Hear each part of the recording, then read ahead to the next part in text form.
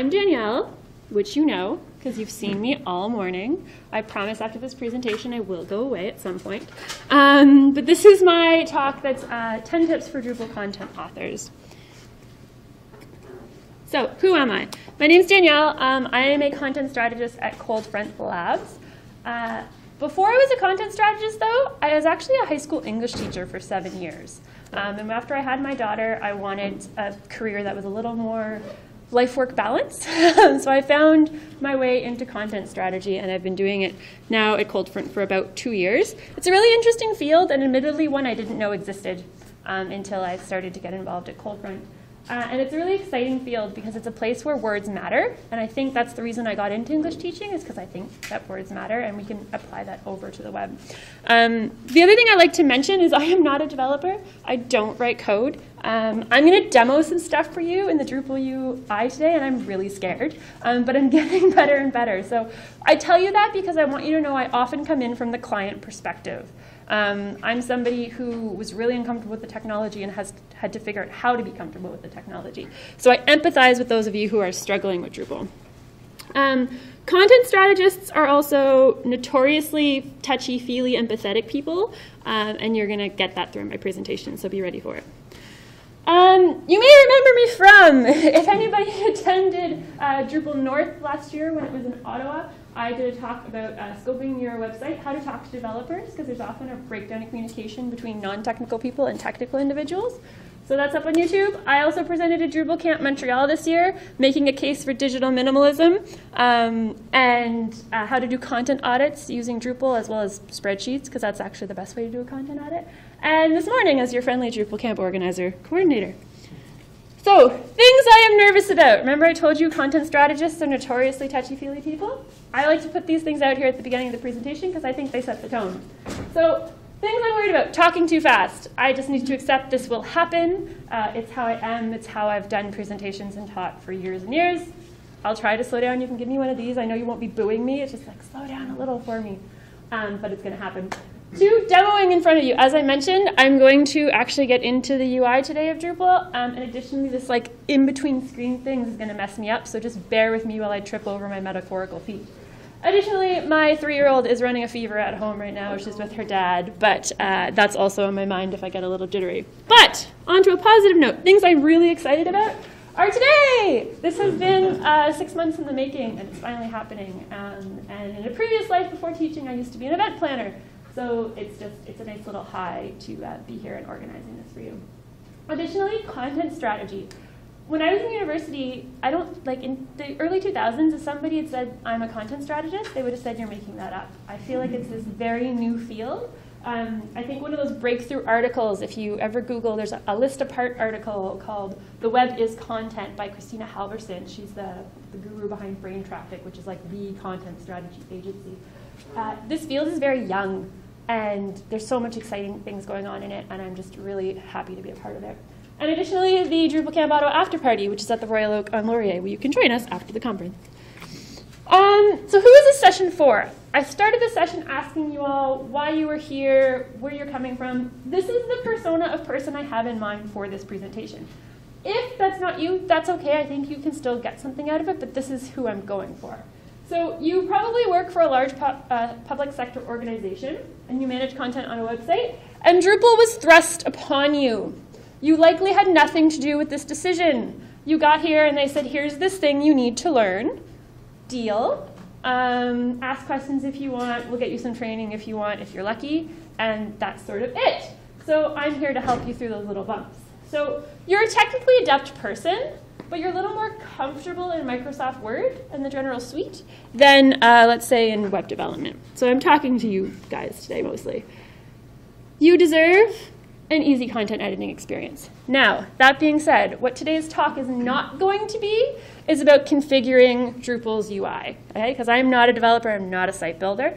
My advice to you is if you want some configurations done in your user interface, talk to your development team or talk to your manager to talk to a development team about those configurations, because what I often see with clients is that you have content authors doing the grunt work who just don't get to communicate their needs to upper level management. So I'm telling you to be a squeaky wheel. I'm telling you to go in and say, this isn't working for me when I'm updating the website. And have your say, because often there's really little small changes that can be done with somebody who has administrative rights over the site. So the other thing I will mention is if you happen to be in this room and you are a developer or a project manager or somewhere a little more technical, I'm hoping you can use this presentation as a resource for your clients, but you're probably going to be pretty bored for the next 30 minutes. Just want to warn you. Tip number 1, acceptance. There's actually 5 stages of grief all the way to get here, but you are where you are. The odds of you walking in and telling your organization, I want a new content management system, I'm awesome at WordPress, that's what I did at my last job, it's not going to happen. And what I can also assure you is that if your organization has chosen Drupal, there's a functionality requirement that it meets. So no, it doesn't have the friendliest content authoring experience, but if you can get over that learning curve, you're going to be able to harness these extremely amazing functionalities that only Drupal can offer. There's a really great article. You don't need to read this. This is more of a picture than something you actually need to read. But there's a really great article you can go and find, and it's called If Gmail Were Built with Drupal. And it's this really great article that just sort of breaks down how if you were to make the Gmail interface for composing a message with a Drupal web form, how long it would be and how difficult it would be to navigate as someone creating an email.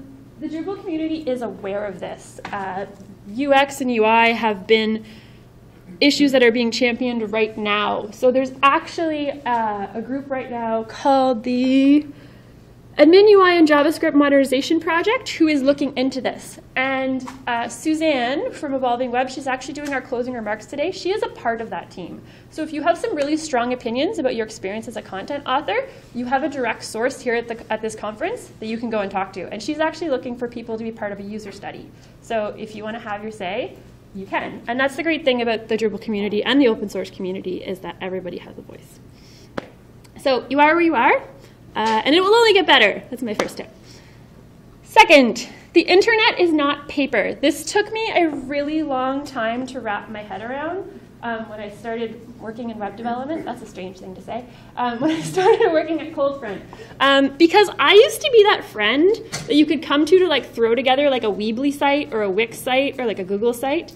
This will be slightly embarrassing, but here's my I'm going to have a baby website that I put together way, way back when. And for somebody who has just enough that knowledge, we're really dangerous because we think about the web in terms of pages as static pages. We say, okay, I'm going to have an About Me page, and I want a picture over here, and I want to title this over here. And when we have these tools like Weebly and Wix that are super user friendly, we get really frustrated with Drupal because we're like, I just want to do this simple thing that this other technology can do. Why can't this work? And it's because we're thinking about pages in a static way. So now I have to get back out of here. Now, clearly, if we look at the New York Times website, okay, I'd never looked at a web page like this before, but this isn't a page, nor is it static. It's dynamic and it's responsive, meaning that we have all of these containers that content is put into and pulled into from different sources. I know some of you are in this room going, well, yeah, duh, okay? But this was a revelation for me, and it's a revelation I've had on the phone with clients when I'm trying to get them comfortable with the system. So nobody went in and built this page in terms of the content. Like, nobody went in and typed into that box. That box is being pulled from a completely different location. So for you to understand, or getting your clients to understand, that we can no longer think about the web in terms of static pages is, I think, just an important thing for content authors to know. And it takes people time to get there, because a lot of the people in this room work in web. You're like, yes, I know this, but one, it took me a really long time to learn, and two, I've seen a lot of clients struggle with it. So just having that frame of mind, getting people to understand what a dynamic page is versus a static page is, I think can really go a long way. So with that in mind, with those responsive boxes, dynamic boxes, you really have to, when you're building a dynamic website, especially with Drupal, get to know your content types. As content authors, we kind of want that Microsoft Word experience, and you're not going to get it. So learning to be comfortable with what you do have is important. So Here's the nerve-wracking moment we've all been waiting for. No, go back. Come on. Well, I guess we're just going to copy and paste. All right, then.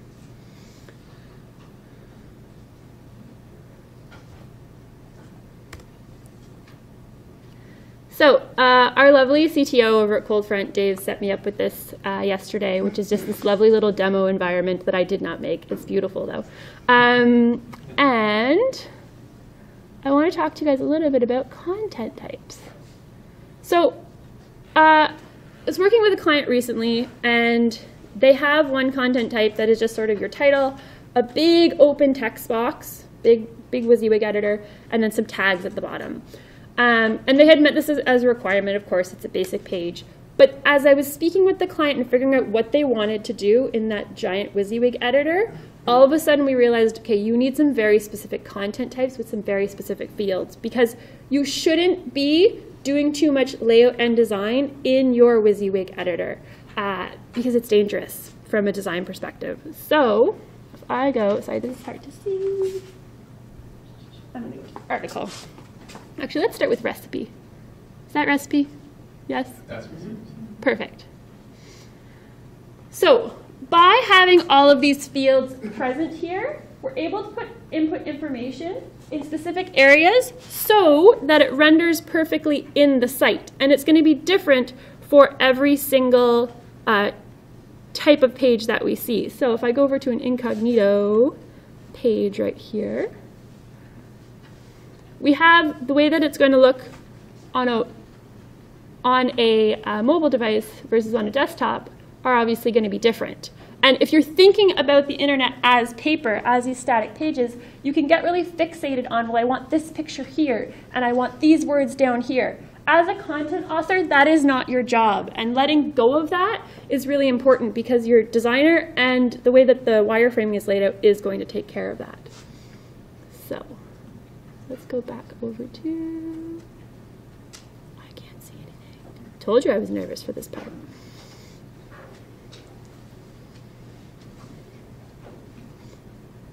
Come on. I'm going to bring you back. Help. Give it one more.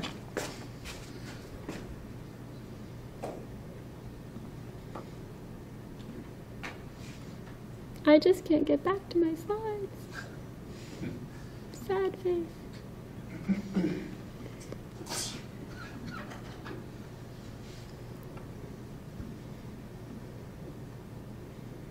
Thank you for your patience. I have closed them. Lots of fun. Let's bring them on back over.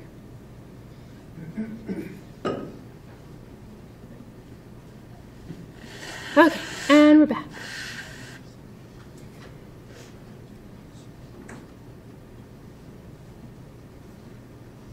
Let's just do this the old-fashioned way.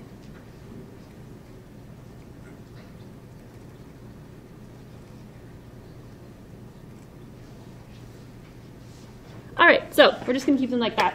So the idea here is you need to, as a content author, get comfortable with the way that your site functions. Rather than fighting against the grain, get to know your content types and the wireframes for both your desktop site as well as all your different mobile sites, as well as your iPad and other devices that have been configured. You need to let go of layout and design. That's up to the wireframing and the designer of the site. And if it's really not working for you, potentially you need to talk to your development team about having a new content type or having a new landing page configured with some blocks or something. So my next tip, enough with the PDFs. Okay? We all, PDFs in the 90s, they were this revolutionary moment for electronic files, and we celebrated and we embraced them and we love them. They are the 8-track of the internet. Okay? They need to go away. And the reason being, web first, print second. As much as this pains me as like a paper lover, I'm the only person in my office with highlighters and sticky tabs and paper and pens. Everyone else is super digital. I love paper. But the reality is, moving forward, it's web first, print second. And if you're organization is not functioning in this manner, you need to start championing them to do so. So when it comes to PDFs, there's multiple issues. Reaching from Tiff's keynote, yes? Was the red button pushed? Because I would like to have that. It's right, it's on. You can play it back to them. I want to play that quote to a few people. There you go. Web first, print second. We can chant it. Web first, print second. Web first, print second. So, AODA issues. There's issues with screen readers and there's no opportunity for alt text. And somebody's going to raise their hand and be like, Adobe has released a lot of accessibility tools and options. Nobody uses them. Nobody is going to take 4 hours to build a PDF. I'm sorry, it's not going to happen. You're going to make it in Microsoft Word, you're going to export it as a PDF, and then you're going to post it on the internet, and it's going to be painful, okay? Please don't. The additional is if you even can't get behind the accessibility stuff, which you should be able to, but if you can't, there's some user experience issues with PDFs. They're not mobile friendly. Nobody can read a PDF. I don't care if you have the extra large whatever Max phone. Okay? A PDF doesn't render well to experience. You got to pinch and zoom, and it's awful. And also, users can't engage immediately. Maybe you should be using a web form instead. And this also has a negative impact on your search engine optimization because Google is not actually going to go in and crawl the keywords that are in there. So for all these reasons, we need these things to die. So the takeaways here are that content should never be only in a PDF. A PDF can accompany content, but it is always secondary. And you always have to ask yourself, how can I get this content into the website? Sometimes it's as simple as highlighting everything in the PDF, dumping it into the WYSIWYG editor, and adding some headers. Sometimes it's not that easy, but I've had moments like that with clients where they're attaching a PDF, and I'm like, can we just put this on the site? That would be great. Somebody was asking me for a use case where a PDF would be an acceptable thing on the internet. If you have content that's on a page, and you did want this like stylized document that was a printable that somebody might hang on their fridge, for example, that's a great place to attach a PDF. But the information that resides in that PDF should not only reside in that PDF. It has to be replicated on the web page, which is why it comes second. All right. Headings are your friend. I'm going to put a disclaimer on this that I might start saying headers, but I always mean headings. It's a thing that happens in my brain. Headings, I didn't know were important until I started working in web, because most of us, when we think about creating content and writing the written word, we're used to the Microsoft Word suite, and we're used to all of our buttons, right? We want to bold things, and we want to make fonts larger and bigger, and we want colors and different fonts. As a content author, you don't get to do that, okay? Your job is to just deal with the black and white content. And headers actually become really important because they'll lead into some accessibility stuff that I'm going to go through in a little bit. I recommend just this many buttons, and this is a little bit for the developers and the site builders in the room. If you're a content author and you've been given the gamut of buttons up there, you have been set up for trouble. Okay? People should be taking buttons away from you so that you are being led towards success. There's issues. When we use underlines, you'll notice there's no underline button there. Because when we underline random words, users might mistake them for hyperlinks. Alignment is another big one. I know when I started writing stuff, I was like, why can't I center things? They're like, that's not your job. Your job is to input the header. The CSS of the site will center it on the page where it belongs. Let it go, content author. This isn't your job. So working within that framework is going to help you to just understand that you should have just the words and not the layout for them. So when we go into these headings that you have here, these headings are also going to help with accessibility because all of our heading options are used by screen readers to navigate the site. So don't start bolding things, although you do have a bold button. Use your headers to divide your content, and it's going to play nice with your site as well as with accessibility concerns, which is all kind of here that I've already said. Ooh, the last one, structure. Writing for the web, we don't like big blocks of text. We like white space. We like content to be broken up so we can scroll. Because God knows, anytime you read something on the internet, you don't actually read all of it. You skim it. Like the amount of time that you sit down and read a full article, especially when you're on a mobile device, is next to nothing. So you need to give your user and your content consumer headers so they can go to the parts of article that they're interested in. And the AODA and style things that I mentioned before. Okay, this is going to be demoing again, so bear with me while I go through between my tabs. The block button, tip number 5, is your BFF. I'll show you where it is. And the cursor lies, or at least in the demo site that I have, it does, and it used to drive me nuts, so I'm going to show you how that works. So first of all, my favorite button in the entire Drupal content author experience is this guy, right here. He's like this little dash box, a little box beside him and a little box under him. He is the block button, and he can just make the content editing experience for somebody who doesn't know the web very well a lot less painful. So here's what I'm going to try. Dun, dun, dun, dun, dun.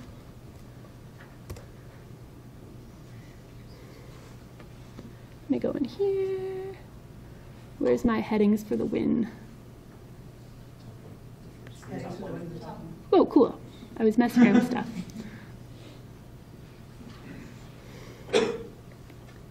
So, I'm a content author. I'm in here. Oh, this is going to be rough to do from over here, but that's okay.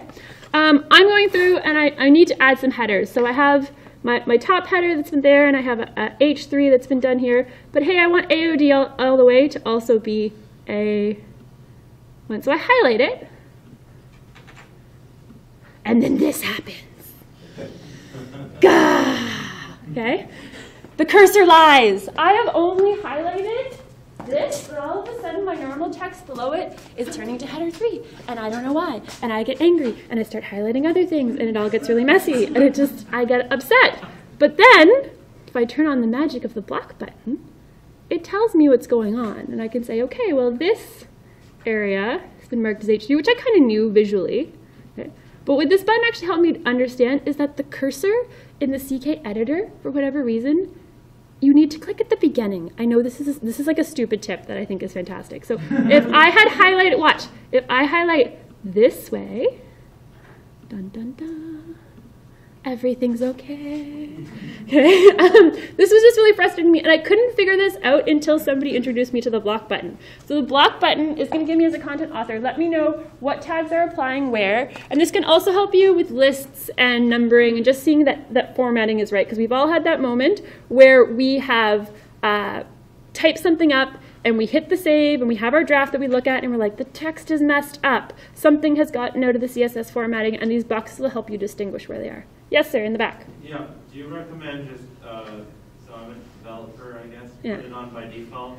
I think so, because it's not going to get a content author in trouble, right? The block button, it's not going to make them do something that's not accessibility friendly. It's just going to give them information, and it's kind of like giving them a little peek into the source code, which I'm going to talk about later, but without sending them to the source code. So it's just like this nice UX experience that makes the WYSIWYG a little bit easier to navigate. So my answer would be yes.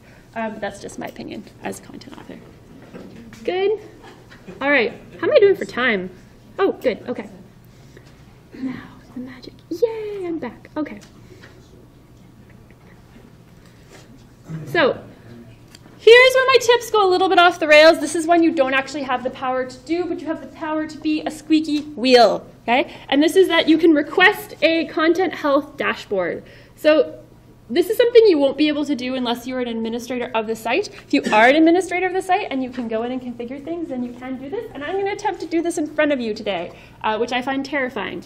But I'm going to try. So the idea being is you can create a page that has views from Drupal rendering with certain criteria so that you can watch for rotting content. Does anybody know what ROT stands for in content strategy? Redundant, outdated, or trivial. Thank you. Redundant, out of date, or trivial. Okay? So you should always be looking at the content on your site to determine what is rotting, redundant, out of date, trivial. There's some people, and in some projects, I like to use ouch, out of date, unnecessary.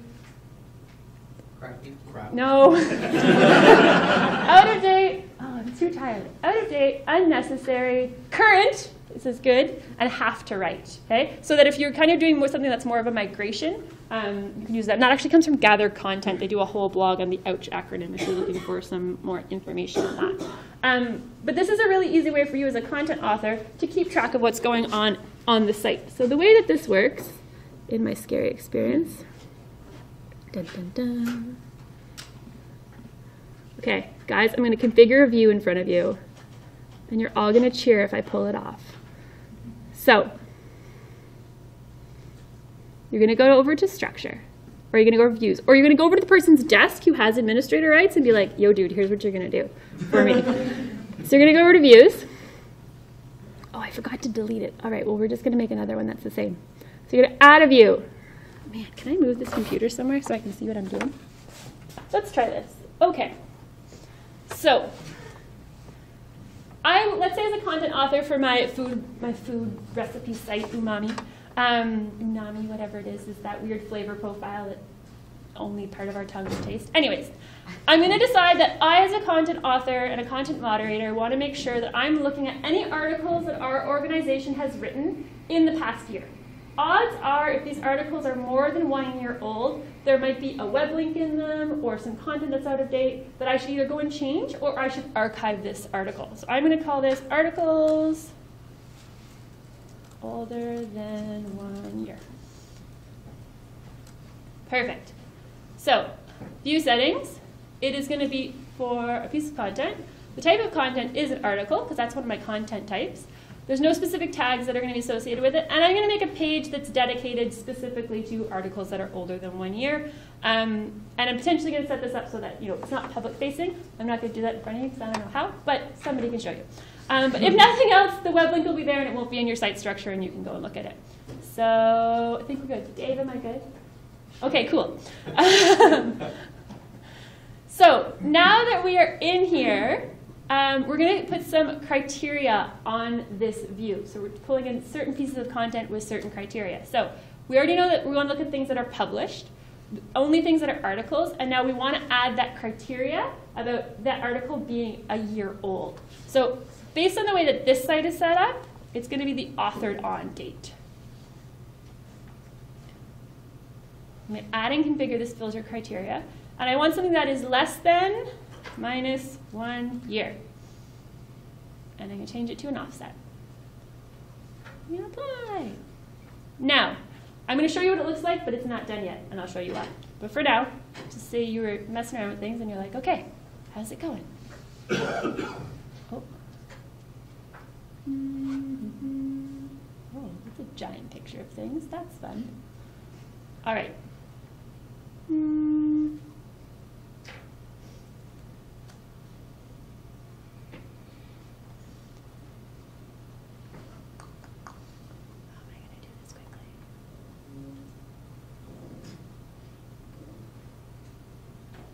I'm sure there's somewhere else I should be clicking, but let's just roll with this.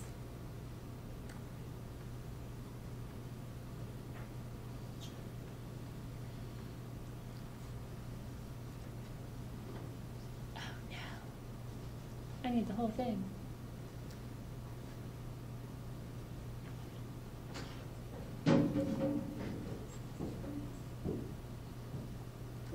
Trying to have one of those Obama moments where you just all revel in my silence. Okay, so I have articles that are older 1 year, but it's not exactly laying out the way I want them to. This isn't really helpful to me as a content moderator. So I'm going to go back in, and I'm going to say that I want it to be a table, which is... Dave, feel free to shout at me. Okay, in show, under format? Yes, thank you. Yeah, you want it fields. I want fields. Thanks, Dave. Dave's my boss. I'm proud of you. Thank you. I'm doing things that scare me. I'm out of my comfort zone. And then from here, so I've got that criteria. And I also, for the fields, right now I'm only going to have a title. Odds are, as a person, I want to know the authored on. So with adding it here is just going to make sure that in the table I have it as a reference point. So... excellent. Now let's see what it looks like. It's still not going to be right, but it'll be better. Oh, I got to hit save.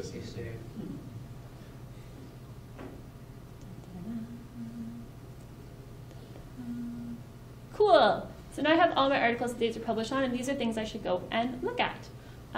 Yesterday when I was doing it, it was giving me a whole bunch of extra results. I don't know why it's not today. But if you were to ever get into here and you see that like skip the spirits with delicious mocktails is populating a whole bunch of times, it can sometimes be that it's just meeting multiple filter criteria and then showing up. And then you can always go into advanced and query settings and mark it as distinct. Not necessary this time. Perplexing why, but. And that's how you configure a view. so that you can see routing content. So either you can do this, or you can go over to the person's desk with the min rights and ask them to do it. And it's a simple little way to keep an eye on things. All right, let's keep rolling along. What are we at? Number 8, tag your stuff. Tagging is really valuable when done appropriately. There is some value in having open tags. But for example, there was a client we were just working with, and one of their writing topics were about the Great Lakes. Okay? So some people were tagging Great Lakes, one word. Some people were tagging Great hyphen Lakes. Some people were tagging Great space Lakes. And that can cause a lot of confusion. So if you can actually just take the time to work with your team, either to just informally set up your keywording for all of your articles, or if you actually want to go in and build a taxonomy in Drupal with vocabularies, that's really going to give you a really powerful way of organizing your content that you're going to be able to then go to your development team or whoever configures their site and say, hey, I want to have a view over here in the corner of this page that's going to only draw on articles about the Great Lakes. And then you have that power available to you. So just consider the power of taxonomy. And the other thing is tagging is also going to help with your search engine optimization. And you're going to be able to harness views. So this could be a whole presentation in and of itself, but I just wanted to plant in your head that we often let tags go, or we just let them be open. Have a little team meeting and say, hey, let's pick 5 keywords for all of our articles. That's it. It doesn't have to be this big, complicated tree. But just that in and of itself is going to provide some organization for you. 9, don't mess with the source code. So remember I showed you how much I love the block button? It's because it gives content authors a little bit of insight without setting them up for disaster. So Spider-Man tells us, with great power comes great responsibility. Some of you in this room, like myself, are just dangerous enough. You know a little HTML.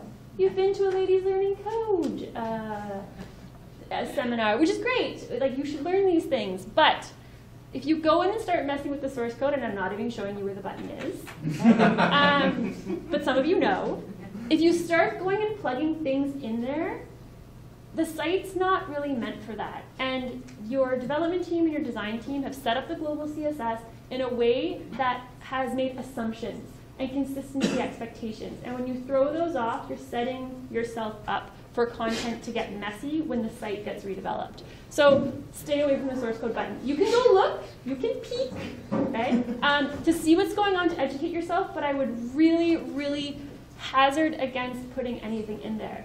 You disagree? My entire team uses that button all the time. Okay. And we have to put things in because there are certain things that our site just doesn't do. Okay.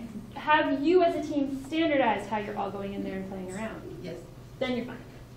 You guys have been smart about it, right? You're not just this like one lone ranger at your desk being like Googling things about Bootstrap and you're just like chucking them in there. Okay, because people do that, okay? So you guys have a use case where that's fine, and you as a team have standardized how you're doing it. That is the exception to the rule. But for those of you who just occasionally peek in there and get really brave, don't. And my last one, which is a cop-out tip, because I finished this last night, is don't be afraid. Just step out of your comfort zone and play around with the content authoring interface. You will figure it out. There's lots of resources. There's a really great site called Drupalize Me, who actually sponsored us. They have some content authoring videos. Drupalize Me. See, I speak too fast. Drupalize Me. If you come and see me afterwards, I have some stuff from them that I can help you out with. They're mostly developer, but they do have a few content author videos that can help you go through this. So you can do it. And that's the spiel. Yay.